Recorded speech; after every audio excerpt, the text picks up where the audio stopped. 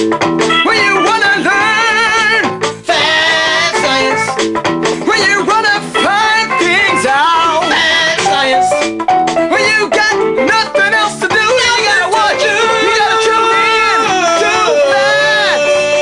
Fab Science. And welcome to the first episode of Fab Science. Basically, this show will show you how to become a maniac in your own home. In today's episode, we are going to make a flamethrower out of just normal household items you may find around your kitchen. Okay, first of all, you need a piece of wood, especially if it's well designed, like this one I got from an old bed that I didn't need. Grab yourself a piece of wood and just a flammable canister. You can look at the sign there, it says flammable. If it's got flammable, it'll work. Then all you need to do is just grab some sticky tape. That's all the items we need: wood, canister and a sticky tape. What you do is just take off the lid of the impulse thing, grab a piece of sticky tape, a long bit will do, and make sure the head of the canister is pointing away from you. You don't want to burn your face. And you just tape it onto this like that. That's basically it really. You need to put more tape, and you hold it like that, obviously with the nozzle pointing out. Here's one I prepared earlier.